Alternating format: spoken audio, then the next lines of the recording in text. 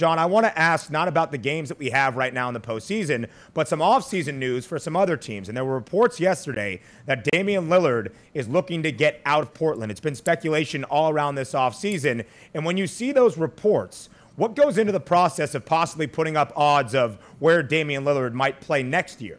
Yeah, I mean, look, I think we probably start by looking at teams that, need somebody like Damian Lillard. I think it'll be an interesting market to potentially look at trying to get up. I know it's, one that we can potentially do in Colorado. So now that I'm back in the office today, I'll try and get around and see if we can get a market on that and get a feel for where we think he might land. But yeah, effectively looking at, what he offers, and he's a special talent, and putting him in a team that are ready to win a championship, I think makes sense. So you got to be looking at, for example, Milwaukee would seem like a perfect fit for Damian Lillard.